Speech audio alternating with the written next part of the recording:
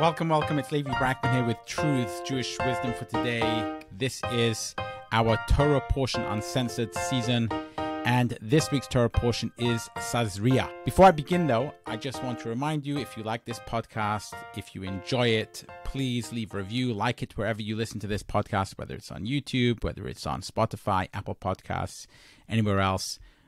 Really appreciate it. That helps other people find it as well. Now that I've got that out of the way, let me jump into the Torah portion of Tazria. I'm only going to talk about the first two verses of the Torah portion of Tazria. The first verse says, "V'yidaber Hashem al Moshe Lamer," and God spoke to Moses saying. So that's a very simple verse that appears many other times in the Torah itself. And then the next verse says, "Daber el bnei Yisrael Lamer," speak to the children of Israel, saying, Isha ki Tazria v'yolda zachar, a woman who Tazria, and we're going to discuss what the word Tazria means, but some people say it means conceives.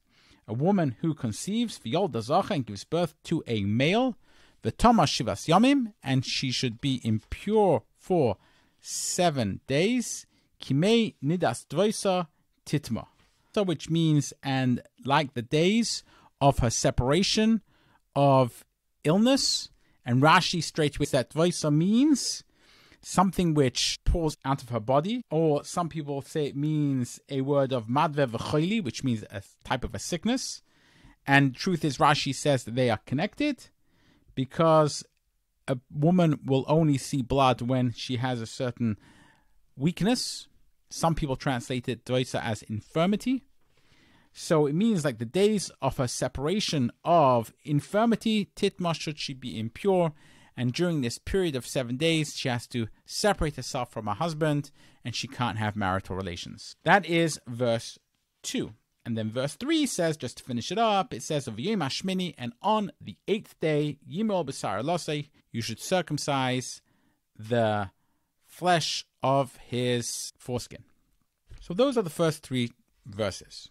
I'm going to focus on verse 2. Verse 2 says, speak to the children of Israel, saying, Isha, a woman, ki Tazria, that gives off seed. That's what it literally means.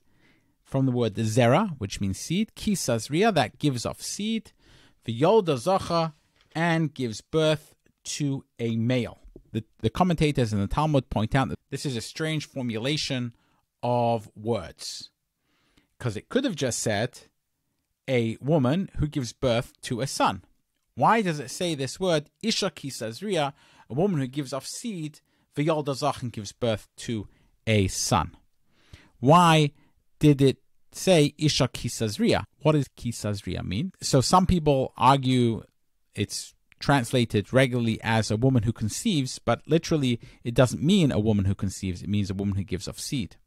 The Talmud says in Tractate Nida, page 31, that it means a woman who gives off seed first, then she will give birth to a son. Whereas if a man gives seed first, then the child will be a female. So it adds in this one word, which is Isha ki Tazria tchila v'yolda zachar, a woman who gives off seed first and gives birth to a male. In other words, the idea here is that during marital relations, during intercourse, both the male and the female are giving off seed.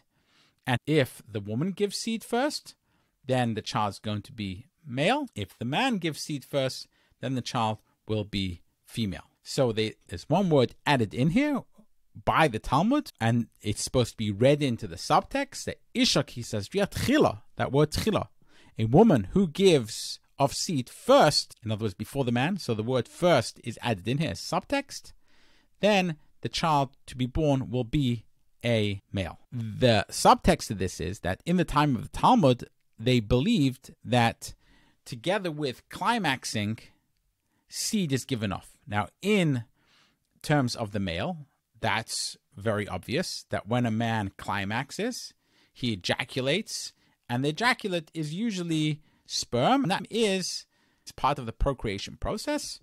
But at the same time, they also believed that when a woman climaxed, she also gave off some kind of seed. So if the woman climaxes first and gives off her seed first, then it's going to be a male. If the man climaxes first and gives off seed first, then it's going to be a female. So before I get into the discussion around this and the different commentators, I want to just point out something very interesting here.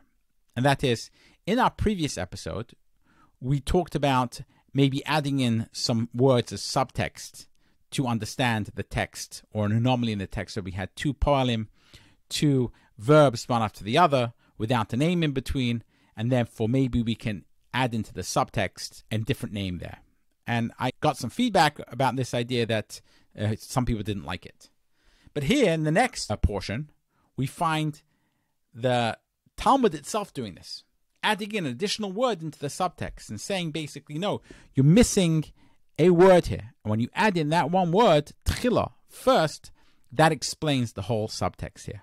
Now, the other reason why I want to discuss this is because, A, it really fascinates me, this whole concept of the ancient way in which people used to think how the child became a male versus a female. But also, this concept of Isha ki Tazria tchila, the idea of a woman who gives off seed first and then the child ends up being a male, very few people discuss this. It's not very inspiring, and therefore it's not very well discussed.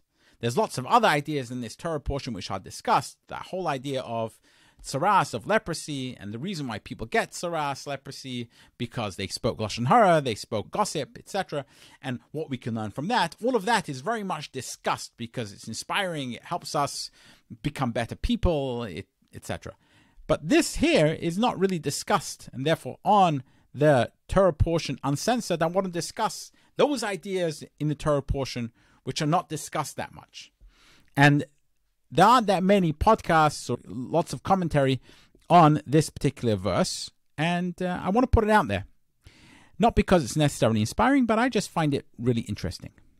So, what is going on here? Why do they have to say that there is this idea of that if a woman gives seed first, then they have a child which is male? Interestingly, the Talmud has another verse which it also says indicates this idea that if the woman climaxes first, then the child will be a son. And if the man climaxes first, then the child will be a daughter. And that verse is found in Genesis chapter 56, verse 15. And it says, Eile b'nei Leah, and then it says, Vesdina bito. These are the sons of Leah, and Dinah is his daughter. The way the Talmud explains that is that the sons are the sons of Leah, the sons of the mother. In other words, the mother causes the sons to be born. That the mother, by her climaxing first, causes there to be sons. But Dinah, which is the daughter, she is his son, the son of Jacob, because since he climaxed first, therefore you now have a daughter, which is therefore Dinah, who's the daughter of Leah and Jacob. She is attributed more to Jacob than to Leah because through him climaxing first, therefore a daughter is born. So the question is, why do we need both of these verses? Why do we need one verse from Genesis to tell us that if the woman climaxes first and you have a son, and if the man climaxes first you have a daughter? We also have it here of Isha ki Tazria, a woman who gives off seed, and they add in the word tchila first. So the Maharshal, who's this 16th century commentator on the Talmud, his name is Shmuel Eliezer Halevi Idols. He writes something which I found really fascinating. And he says that if we just had the verse about Jacob, Leah, and Dinah and their sons, all we would know is that the gender of the child which is born is dependent on the mother or the father. But we wouldn't know whether it was because the mother climaxed first or the father climaxed first. In other words, we wouldn't know the mechanics of it.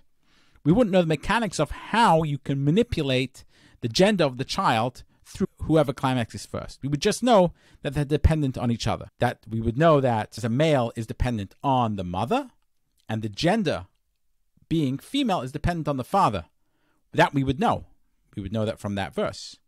But we wouldn't know technically how they're dependent on each other. We wouldn't know what one would need to do in order to have male children rather than female children. Then the verse which says, Isha ki Tazria, a woman who gives off seed, and adding in the word tchila first, that a woman who climaxes first, v'yolda zacha, they will have a child who is a male. That tells us an added detail of a technical nature, that through the woman being mazriya first, by her giving seed or climaxing first, then you have a child which is male. And interesting, the Maharsha says that without this verse, we wouldn't know the concept of demashin an labeten kedei shetelet zachar. We wouldn't know that a man should rest on a stomach in order that the child should be male. Think about it. Back in the 1500s and even prior to that, having a male child was something which was prized. People wanted a male rather than a female. So they're looking for all kinds of tricks of how can I make sure that the child that I'm going to have is going to be a male. And apparently back then there was some kind of trick which involved resting on the stomach. What does it mean to rest on the stomach? But does that mean that the male is resting on the female's stomach while they cohabit, and therefore ensuring that the woman climaxes first? That seems like that's what it means. But that technical methodology of that, well, when one is having intercourse, to do it in a way in which one ensures that the child to be born will be male, that trick, if you like, we wouldn't have known unless we had this verse in our Torah portion of Tazria, that Isha ki Tazria v'yolda zacha, a woman who gives off seed and has a child who is a male, and it means a woman who gives off seed first, and now we know that one needs to do something in order to make sure that the woman gives off seed first, and then you can have a child who's the gender of a male. So that I thought was really interesting, that actually there's a practical thing which he says we now know, this trick of how to have male children rather than female children. And we wouldn't know that without this verse. Just a little bit of interesting trivia taking us back to this very enchanted world of the 1600s. What is actually happening here? The giving of some kind of seed, it doesn't use the word climax, it uses the word that seeds, that a woman who gives off seed. And there's a lot of discussion about what it means, a woman who gives off seed. What does it mean? To understand what is this seed that a woman ejaculates, if you like, ki Tazria, what is this seed that she gives off? And what did the rabbis think it was? So for that, let's look at a Mishnah in Nida, in Tractate Nida, found on Daf Yud Gimel Amud Aleph, page 13a. It says, Kol hayad hamar belivdoik benoshim mushubachas, which means that when a woman becomes a nida, this whole idea in Judaism where when a woman menstruates, she then becomes a nida, which means that now she has to separate herself from her husband, and she goes into the state of impurity until she stops menstruating, and then she goes through a process where she makes sure she's clean, and she goes to the mikveh, this ritual bathhouse, and then she comes back out, and she's no longer in the state of being a nida. So it says that if she checks herself very often, then that is praiseworthy. So a woman should check herself very often. The more she checks herself to see whether she's actually becoming a nida, and therefore she should separate from her husband, that's more praiseworthy. And then it says, and what about with a man? Should a man be checking himself very often? And it says, a man should not do that at all. A man should not be checking himself very often. And the Gemara asks the question, what's the difference between the man and the woman? Why is it the woman should be constantly checking herself and the man shouldn't be checking himself the whole time? And the Gemara answers that it's because when a woman checks herself, she doesn't get aroused when she checks herself. And therefore, she's not going to end up arousing herself and therefore coming to climax on her own. And therefore, she won't end up wasting any seed. Whereas the man, if he checks himself to see whether he's omitting anything, and there's a whole idea that when a man omits, he also becomes impure. Although when he's impure, he doesn't have to separate himself from his wife. However, there are other things he needs to take in consideration between the different types of holy foods which he can't eat and different other things he shouldn't do when he has some kind of omission which makes him impure. So a man shouldn't be checking himself for that the whole time, because when he checks himself in that area, he could become aroused. And if he can become aroused, he might end up emitting seed. And if he emits seed, then that is something called shichva zera levatala, which means that he's emitted seed, or he's destroyed seed, and in a way in which is not in a procreation type way, not together with intercourse, that could end up having a child. And therefore, that's something which is not permitted, and we don't want him to end up doing that. And therefore, it's better that he doesn't check himself the whole time so that he doesn't end up arousing himself. That's what the Talmud says. So it seems from this, at least according to the Tosfos Harosh, that man and a woman have seed. And the only reason why a man shouldn't check himself is because he might end up being aroused. And that might end up destroying his seed. He might end up ejaculating in a way which isn't appropriate. Whereas a woman, she won't end up ejaculating in a way which isn't appropriate if she checked herself. Therefore, she can check herself. But it would seem, according to the Tosfos Harosh, that if she would also end up becoming aroused, then she would end up ejaculating and therefore giving off seed. And in that case, she shouldn't check herself very often. So the only reason why she may check herself very often, and it's praiseworthy to check herself very often, is because it won't end up in the same place where it would end up with a man. But it seems from this, the Tosfos Harosh, that his opinion is, and the way he understands the Talmud, that both the man and the woman have seed. They both ejaculate some kind of sperm type material, both man and woman. So that seems the way, at least according to the Tosfos Harosh, that the rabbis did think that man and woman both had ejaculated some kind of seed, some kind of sperm. Now, again, you're going to think to yourself, 1 second, what is this all about? Women don't have sperm, etc. So we're not talking about the way we think about it in modern times. We're thinking about it the way it was thought about back then, many, hundreds of thousands of years ago. Tosfos seems to have a slightly different opinion on this, where Tosfos is of the opinion that the reason why a woman can check herself very regularly to see whether she has any omission is because she'll never end up in a situation where there will be an emission of seed. And the way he explains it is that women, when they emit seed inside of themselves. Whereas a man, he emits seed outside of himself. So the idea here is that when a man, if he ends up emitting seed not in the context of procreation, then in that situation, it's completely wasted. It's wasted seed. Whereas a woman, she emits anyway inside, therefore it's more or less anyway inside her, and therefore it's not such a big problem. So in this situation as well, one can read the Tosfos to understand that also for the woman, in this situation, there's an emission of seed.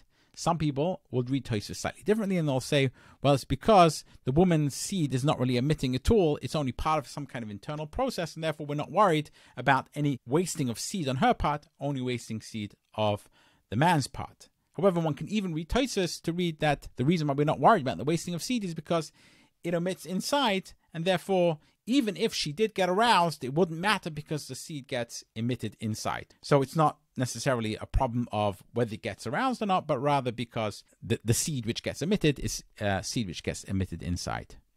The rabbis did really believe, it seems, in the Talmud, that a woman emits some kind of seed or other. So what is this seed that is emitted, whether it's inside, whether it's outside? If you look at the Sifrono, which is a commentary on the Torah itself, Ovadia ben Yaakov Sifrono, an Italian commentator who lived in the 1400s, he talks about this and has a very clear idea of what this is. He considers the emitting of seed of the woman what he calls the wetness that emits from a woman while she's cohabiting with a man. He considers that to be the seed that is emitted. And what's really interesting is that he has this whole concept of how it works, that he says that if the woman emits seed first, then you have a situation where the man's seed comes in afterwards, and the woman's seed, which comes in before, doesn't interfere at all with the man's seed. And therefore, the man's seed, when it goes into the woman, it then is able to do what it needs to do without any kind of damage happening to it. And therefore, the child is going to be a male. And this is one might say, a very male-centered approach to this. If, however, he says, the man ejaculates first, then you have a situation where the male sperm is already there, and now the woman's seed comes in and can cause some kind of damage to the man's seed, and that damage which is causes that the child should be a female. In other words, the damage which is done to the sperm of the man by the woman's ejaculate, which comes out second, that damage is what causes the child to be a female. That is what the Sifrono says. So that's his perspective on it. And that's why his science is that, therefore, if a woman ejaculates first, that ejaculate is not going to cause damage to the male sperm. Whereas if the man ejaculates first and then the woman ejaculates, then that ejaculate of the woman is going to end up causing damage to the male sperm. And therefore, that damage is what takes the child down a notch, if you like. And therefore, she ends up being a female. Now, you can think about this from human anatomy. One might think that, a little bit of damage to the sperm can cause that maybe now she no longer has male genitalia, and that's what a woman is. Whatever. That is perhaps what he's thinking. But anyway, a fascinating insight into the mind of a rabbi from the 14th century in Italy. The Ramban, the 11th, 12th century commentator, philosopher, and Kabbalist, Rabbi Moshe ben Nachman, he has a slightly different take on this, and that is that he thinks that, similar a little bit to the Sifrono, that although the woman has some kind of seed, it's not real seed. It doesn't really have any contribution to the creation of the child at all. The fact that it's called seed is kind of a borrowed term. It's not really seed. His view is that this is the blood which he thinks gathers at the end of intercourse. Some kind of blood that gets gathered at the end of intercourse, and that blood is what accepts the sperm, and that is what ends up creating the child. What he doesn't really explain, therefore, is what it means that a woman is mazriat tchila.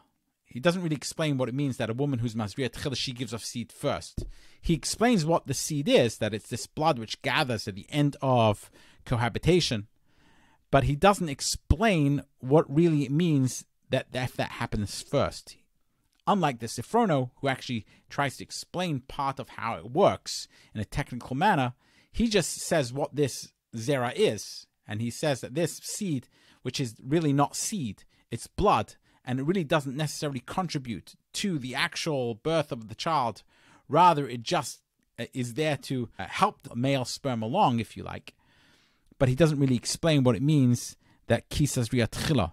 You would think that it means that, yes, similarly, that she climaxes first. So he explains a little bit of the anatomy of it, and also explains some of the ancient biology of it, but doesn't necessarily add any color to what it means that if a woman is mazriat tchila, a woman who gives off seed first, or ejaculates first, or climaxes first. He doesn't really explain how that works, and that causes, in a technical manner, for the child to be a male rather than a female. He also doesn't explain what we know today, which is how it really works with the egg and the fallopian tubes, and how the egg comes out of the ovaries and into the fallopian tubes, where it can then become fertilized by the sperm, etc. He doesn't explain any of that either. It seems like back then this wasn't something that they knew or understood at all, and which is not surprising at all, because a lot of the female anatomy wasn't well understood even until very recently. It's interesting that in Hilchos Rebia, Maimonides, the Rambam, does have a better, although it is different than what we have today, but he has more of a better explanation of what the female anatomy is and how all that works. And one of the commentators, the Mishnah Lamelach there, says that because Maimonides knew Chachmas HaNituach, he knew surgery, therefore he was able to know a little bit better and explain some of these Talmudic passages in a way which is more in line with the reality of how the female anatomy was. But even Maimonides, in his Mishnah Torah, in his book of Jewish laws, doesn't explain exactly what this is and how it works in the way we understand it today. To summarize this, we have this one verse in the beginning of the Torah portion which says that Isha ki Tazria v'yolda zachar, a woman who gives off seed and therefore gives birth to a son, should then sit 7 days as a nida, as a separated woman, and she should be impure.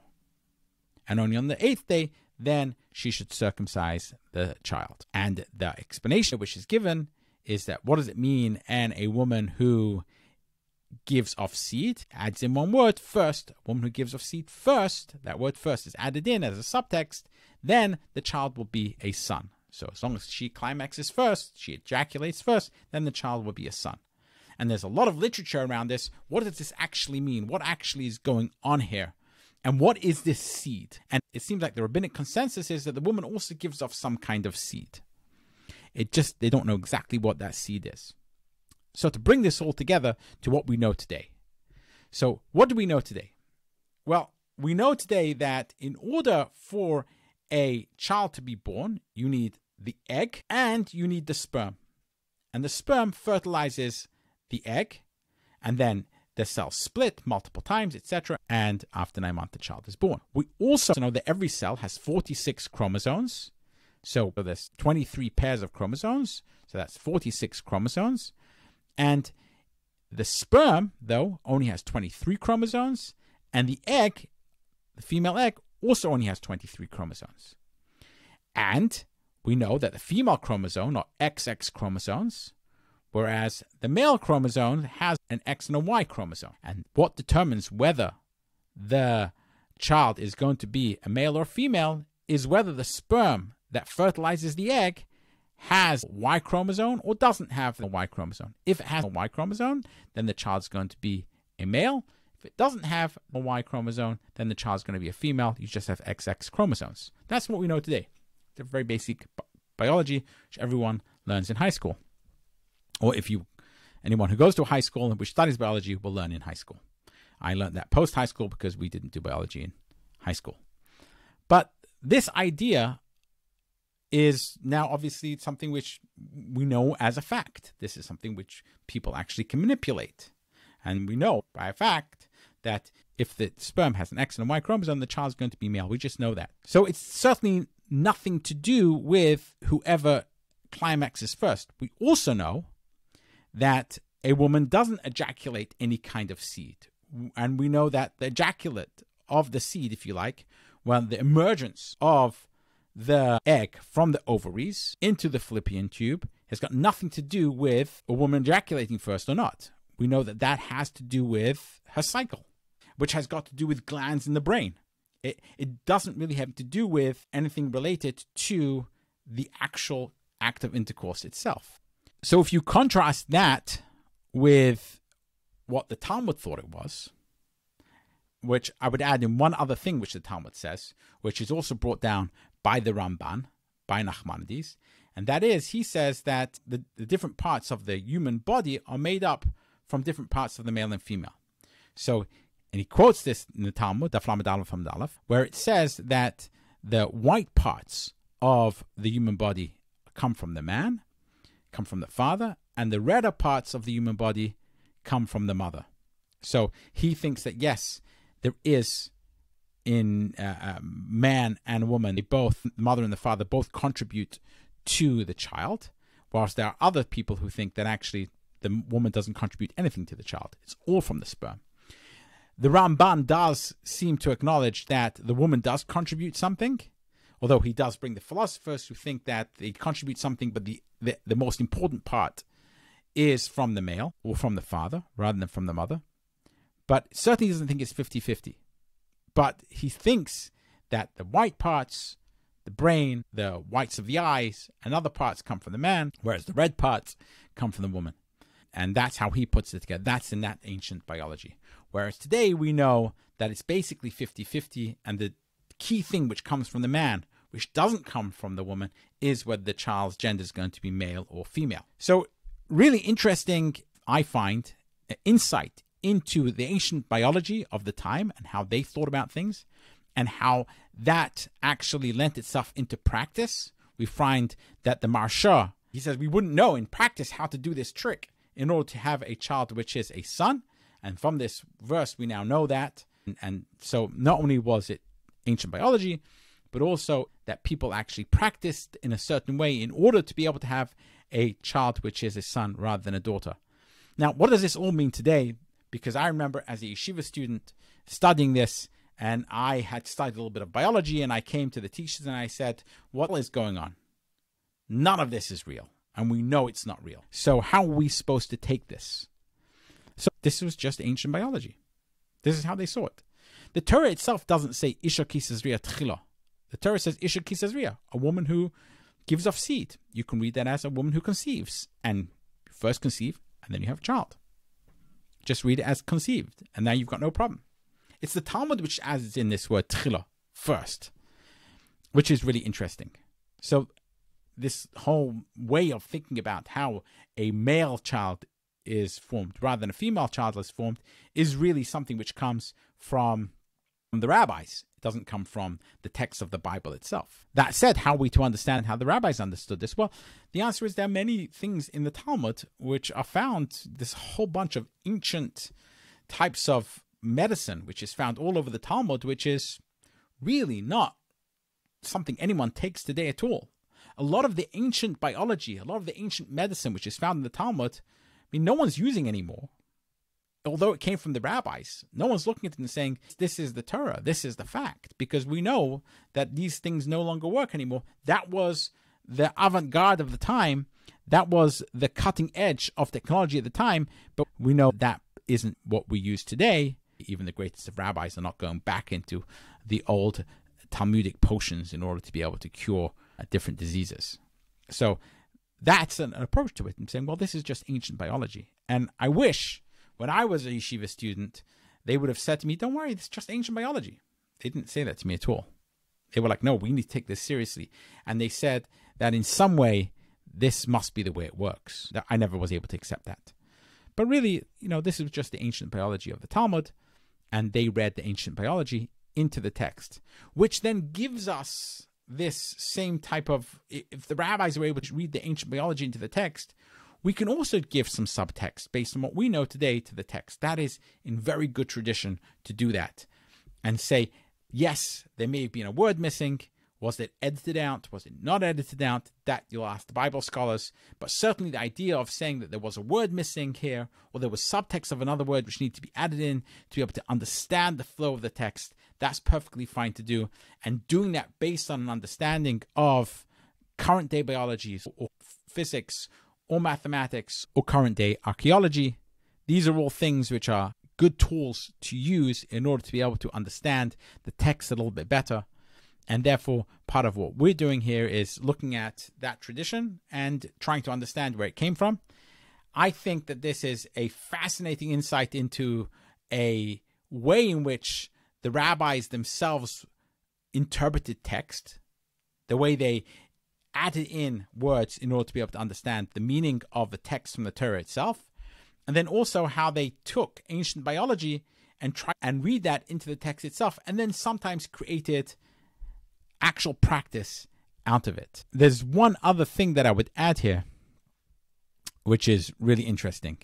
There's Midrash Tanchuma on Parashat Pekudei, which says something entirely different about how male and female babies are formed. It says that basically God decrees it. So the parents have sex, and God decrees whether then it's a boy or a girl. And what's really interesting is that this is part of the Talmud as well, which the Talmud says that there are three partners in a child, a mother and father and God.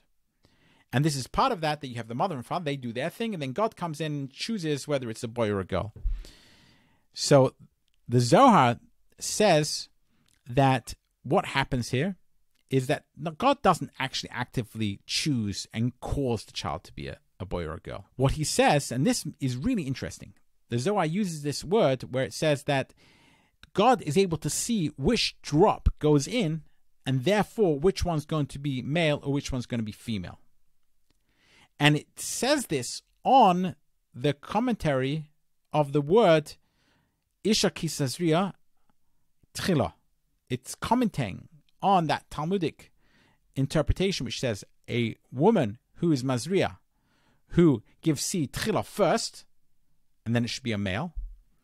And he says it's because God can see which drop is going male or female. And I found it very curious that the Zohar uses this word drop, because we're not talking about a drop here, are we? We're talking about, that's not what it seems like it's talking about. It was always talking about whether it's blood or whether it's the male sperm or this and that, whether the woman's ejaculate came out first, whether the man's ejaculate came out first. That was the conversation. Here it just says God could see which drop it is, which really kind of indicates this idea of which sperm caused the fertilization of the egg. Was it a male XY chromosome sperm, or was it a female XX chromosome sperm? So it's interesting that the Zohar seems to kind of give a nod to what we know today. It's not foolproof, because the Zohar is still talking about this idea of a man and female ejaculating first. But it was, I thought, very interesting that the Zohar had this idea of God seeing which drop and recognizing that it wouldn't be God himself which would be causing the child to be male or female, but rather it is God knowing which drop went in first, and it doesn't indicate necessarily where those drops came from. But because it's an interpretation on that part of the Talmud which talks about a woman who gives off seed first, that it's either the seed of the man or seed of the woman which causes the male or female. But it's not clear. So that's another very interesting kind of a little addition that I thought I would add in here. This has been a longer episode. This is really fascinating to me. I hope you've also found it interesting if you've gotten all the way to the end here. Thank you so much for joining me and accompanying me along this whole journey of this idea of the first two verses in the Torah portion of Tazria. Meanwhile, this has been Levi Brackman with Truth's Jewish Wisdom for today in Torah portion uncensored. Thank you so much for joining, and until next time.